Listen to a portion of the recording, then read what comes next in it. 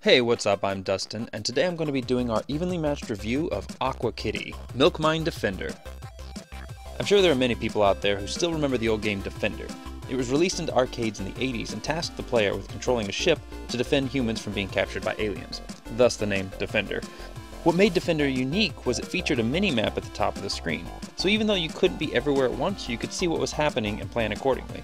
Aqua Kitty, Milk Mine Defender not only shares the title of the 80s arcade game, but also these basic gameplay ideas. But instead of defending humans from being abducted by aliens, you're a cat, piloting a submarine defending underwater miner kitties from being abducted by robotic octopi. Because why not? Visually, Aqua Kitty is gorgeous. The game places heavy emphasis on retro SNES-style pixel art and pulls it off meticulously. Every aspect of the game is pixelated to perfection, from the cargo ship on the ocean surface, to the enemies and fish swimming in the sea, and down to the rays of light filtering into the backdrops. The visuals may not raise the bar for what a fully pixelated retro game should look like, but it does everything so well, you really can't complain. Menus are bright and colorful, with easy-to-read fonts and selections, and characters in the playing field stand out so they won't get lost in the background. In a game where it's important to know what's shooting at you and what's safe, distinction between objects is key, and Aqua Kitty succeeds here. In sticking with the retro vibe, Aqua Kitty features songs reminiscent of the 16-bit glory days. These tracks are vibrant, absolutely fitting to the theme of the game. The songs start out happy and carefree in the early, easier stages, but take on an action-style tone in the more challenging areas. You hear the same songs featured again and again, but luckily, they're so fantastic you'll probably get them stuck in your head rather than be annoyed by them. Sound effects all work as they should, with shots from your ship making satisfying impacts when they collide with the robotic sea creatures. Explosions sound great, and the menu bips and bops remind me of games on the SNES, which I love. The only area where I'd say the sound effects suffer is when your submarine takes damage. The impact noise is usually not prevalent enough to know you got hit, and if you're not watching your ship directly, you may not even notice the damage you suffered. Controls on Aqua Kitty are another of its defining features. The game aims at simplicity, needing only 3 buttons and directional controls to get the job done. The game offers seamless controller support, but you can also use the keyboard if you like. You move your aquatic cat vehicle with the directional controls, while your other 3 buttons are assigned to turning the ship around, firing your regular weapon, and firing your special weapon. Turning your ship is key. You move faster going forward, but being able to shoot while moving backwards helps you avoid taking damage, so you need to manage which direction you're aiming in each given moment. The best part is it only takes a round or 2 to grasp this concept, and from then on it feels completely natural. Beginning enemies are easily taken down with your ship's regular firepower, but later on, tougher enemies require far more damage to be destroyed. You can take them out easier with your alternate special weapon, which fires a much more damaging blast, but ammo for this weapon is limited. It refills slowly, and beating each new area grants you even greater carrying capacity for it, but even at the maximum amount, it's still something you'll want to conserve for the enemies that require it. Progression through each area is pretty standard. Things start out slow and simple, but quickly build up in difficulty. The game likes to constantly introduce new types of robotic enemies to throw at you, and each one is unique in its own way.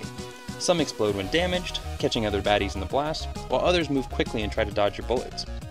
These new enemies help keep the game feeling fresh and varied, even though the main objective to protect your milk mining cats always remains the same. Without this, Aqua Kitty's waters might have grown stagnant and stale. Luckily, this isn't the case. Still, the game isn't without its flaws, as later enemies become a real annoyance to deal with, whether it's because of their quick movements, high damage capacity, or both. Even playing on normal difficulty, the ending stages become a swarm of enemies and bullets to avoid, making these areas a certified challenge. You'll most likely have to retry the same stage over and over again. For some people, that can be a good thing. For others, it can be frustrating. Whether this is a positive or negative aspect of gaming depends entirely upon how difficult you like your games to be. Multiplayer is a hit or miss in Aqua Kitty. While it's fun to have another person helping you out with each mission, both players are tied to each other to a degree. Mobility is limited to a single screen, meaning in order for the players to move to another area of the stage, they both have to go there at the same time. This tethering feels like a ball and chain tied around your ankle when compared to the single player mode, and while the extra firepower from your buddy helps, it doesn't feel like the preferred method to advance through the game.